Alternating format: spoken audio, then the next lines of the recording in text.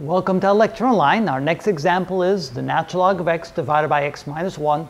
We're trying to find the limit of that as x approaches 1. So let's go ahead and plug in the limit and see what happens.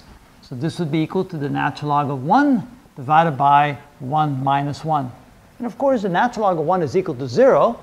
So this is equal to 0 divided by 1 minus 1 is 0. So we have a 0 divided by 0 condition, which is undefined.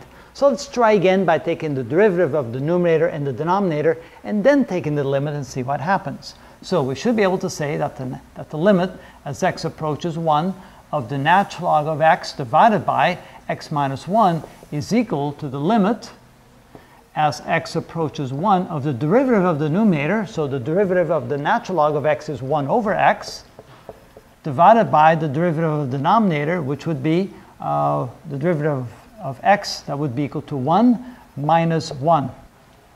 Oh, no, that would be a problem, of course, 1 minus 1. The derivative of minus 1 is simply 0, so the derivative of the denominator is simply 1. So let me go ahead and put it over here.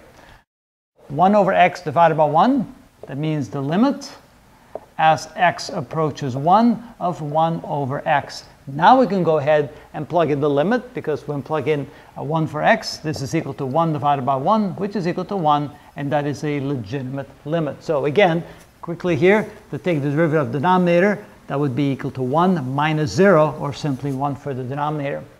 Again, L'Hopital's rule comes to the rescue. If we can't find the limit, use L'Hopital's rule and see if you then turn into a format that you can find the limit of. And that's how it's done.